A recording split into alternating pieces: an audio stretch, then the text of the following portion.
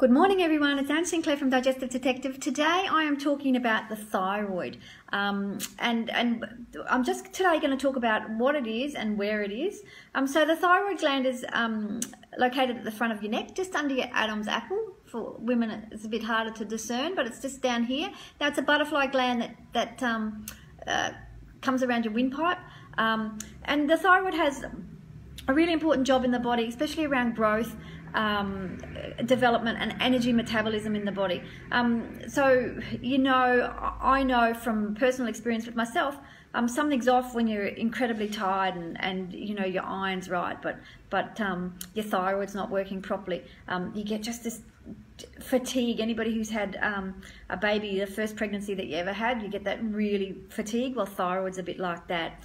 So production of the thyroid hormone is driven by another hormone called thyroid stimulating hormone. So TSH is the marker that you get done when you go to the doctor. Now, TSH basically is not a very reliable test because it's not testing your active level of hormones.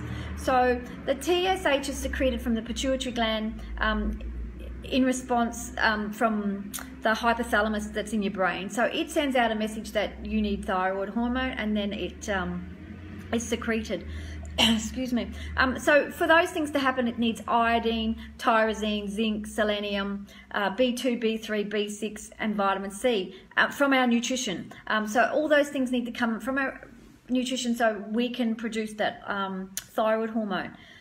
There's two primary thyroid hormones, T4, which is thyroxine, and the 4 just means that it's got 4 iodine atoms. So it's converted to T3, which is the active form of the thyroid hormone.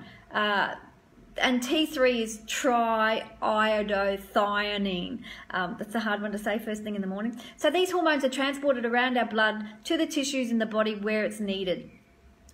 It plays a lot of roles in the body, and some of the main ones I mentioned before are growth and development, and energy metabolism.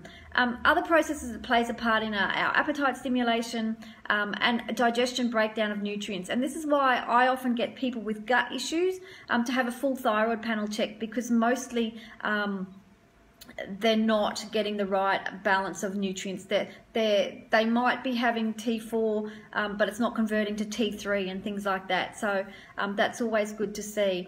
It also increases our oxygen consumption, raises our breathing rate and contraction strength.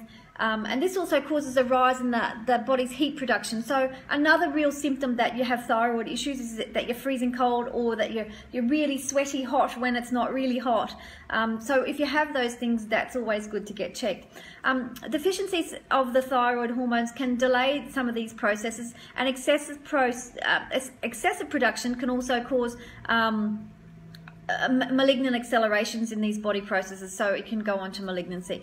The thyroid has an effect on every cell in our body, so if it's off slightly, there'll be lots of symptoms. So that's it for today. I just wanted to sort of give you a brief overview of what the thyroid does. Tomorrow I will talk to you about what you can expect if your thyroid's not working properly, some of the signs and symptoms, and I'll talk about overactive and underactive thyroid. So if you know anybody who is suffering some thyroid issues, send them a tag and or pop their name in the box and let them see the video too. And I'll talk to you tomorrow, everybody. Have a great day.